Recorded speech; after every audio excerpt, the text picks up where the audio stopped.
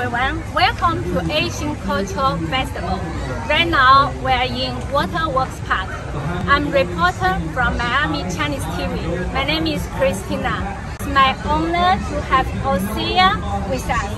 Hello Ocea. Hi, my name is Ocea Wynn and I am the Administrator of Neighborhood and Community Affairs for the City of Tampa, as well as the City of Tampa's Chief Diversity Officer. Ni hao. Ni hao. Wow, great. Would you want some words to the audience and the community? Yes, thank you so much. So we're here today at Waterworks Park to celebrate the second annual Asian American Pacific Islander Festival in the city of Tampa. The first festival, which occurred last year, was a result of the outcry of the crimes that were happening across the country against the Asian community.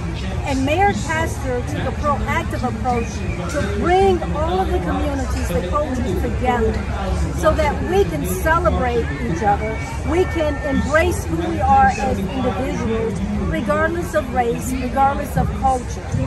And in addition to that, Mayor Castor, under my leadership, we formed the Asian American Pacific Islander Advisory Council.